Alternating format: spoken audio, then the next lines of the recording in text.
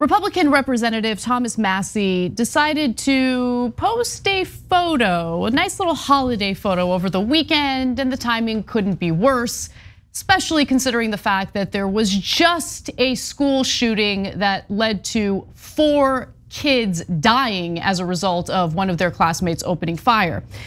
So here's what the photo looks like. Thomas Massie tweets, "Merry Christmas, P.S. Santa, please bring ammo."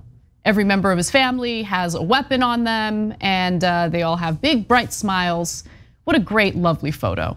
Now, of course, there was a lot of backlash to that image, especially from individuals who have actually lost family members as a result of America's lax gun culture. Fred Gutenberg, whose 14-year-old daughter, Jamie, was one of the 17 people gunned down in Parkland, Florida, responded to Massie's tweet, writing this: "Since we're sharing family photos, here are mine. One is the last photo that I ever took of Jamie. The other is where she is buried because of the Parkland school shooting.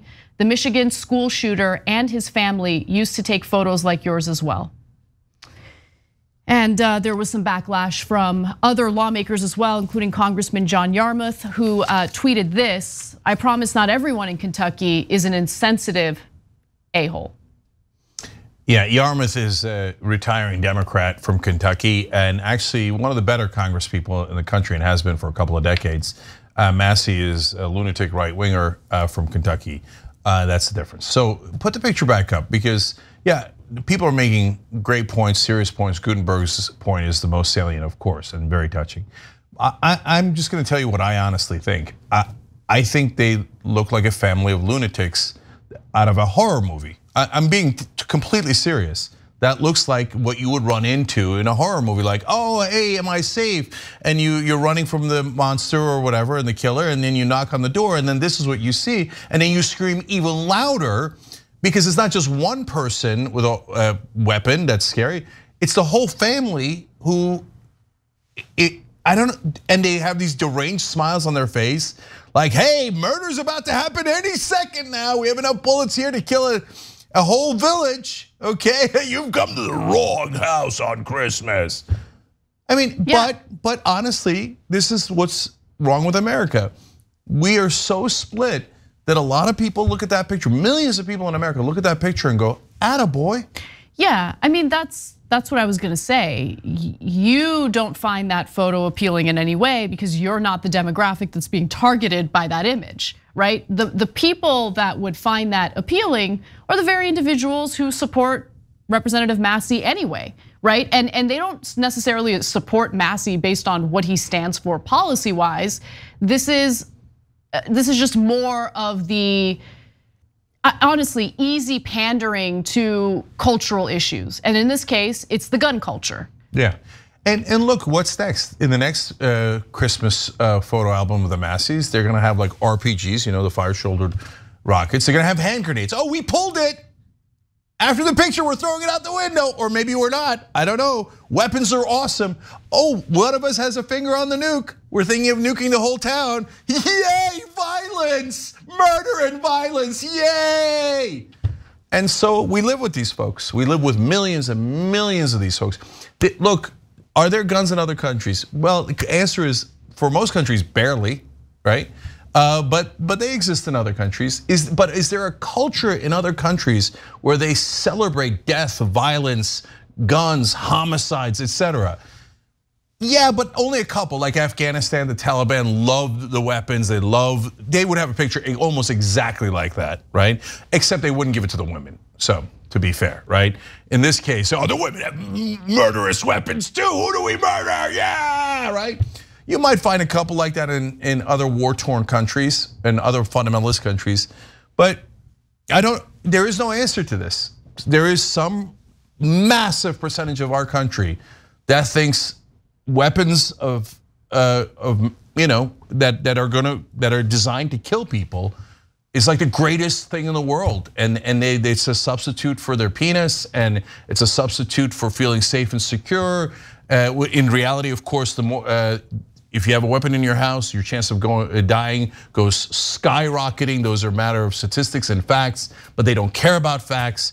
They have that many weapons in the house, including some that look like they're out of some ridiculous Rambo movie. Yeah. Yeah, the chance of one of them dying is much, much, much higher than if they had no weapons in the house. So over the weekend, I interviewed an associate professor over at Harvard for Jacobin, and he's done a lot of extensive research on the incarceration rate in the United States, and how we incarcerate more people than any other developed country.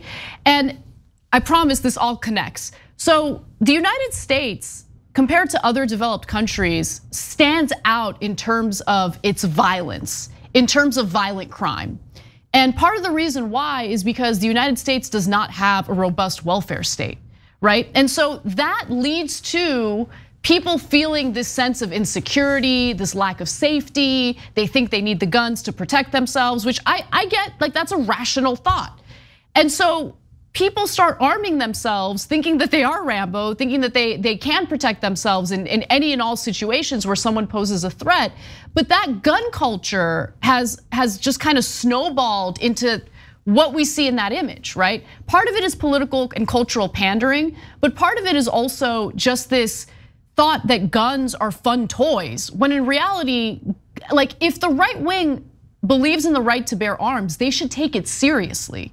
They should treat it as a weapon that could do mass harm to people around them. And they should be preaching responsibility with guns.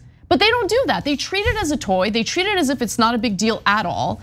And we just see more and more death and destruction as a result of that. I mean, we've had 32 school shootings in this country since August of this year. 32.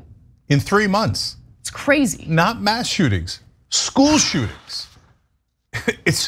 Mass shootings are a much larger number because there's nonstop massacres in America. We call them mass shootings. There's a different word for it. It is very literal. It's massacre. We average 1 massacre a day in America, and it's because the right wing thinks it's awesome and really cool.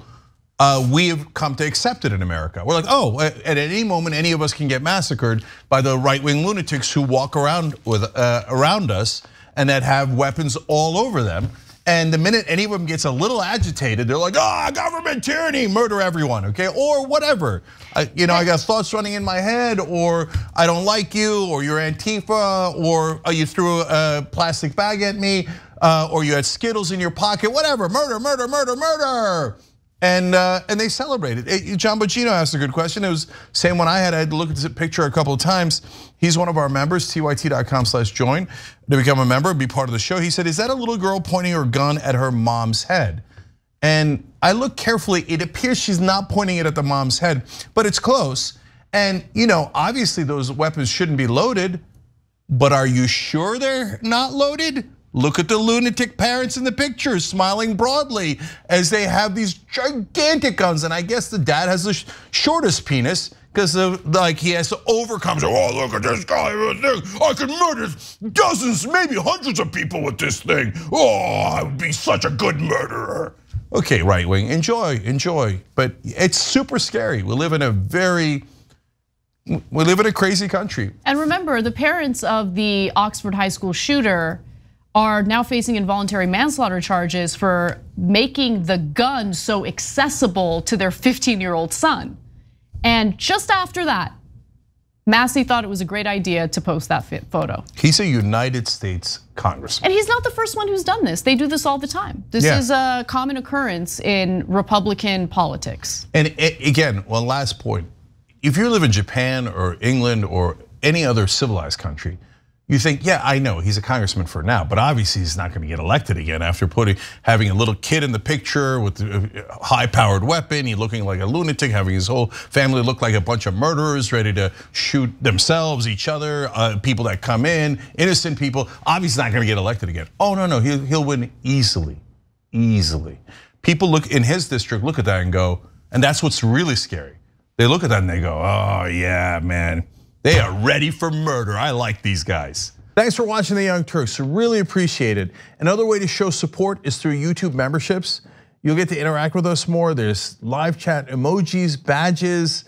You've got emojis of me, Anna, John, JR. So those are super fun. But you also get playback of our exclusive member-only shows and specials right after they air. So all of that, all you gotta do is click that join button right underneath the video. Thank you.